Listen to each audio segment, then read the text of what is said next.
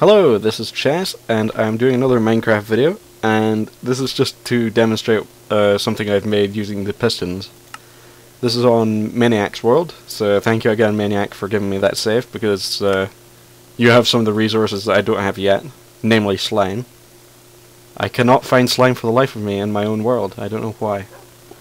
Okay, so, dog's barking, it was snowing outside for a little bit, and, okay. A bookcase embedded in the wall. I wonder what could be here. I wonder what this lever does. Ooh. Yep, it's a sliding door of sorts. And the way I made it,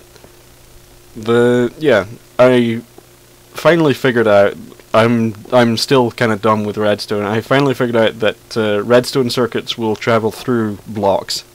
So you can have a lever on one end, and a redstone torch on another, and acts kind of like a NOT gate, as it were. So that basically makes the pistons that I've got here retract. So I have a little sequence here with, delayed repeater here, so that, there's a delay between these ones coming in and the ones here coming in.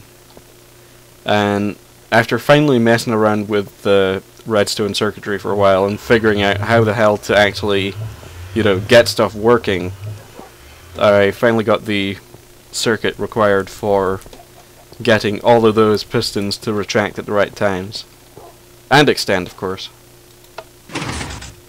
So now you can have your own secret bookcase door thing.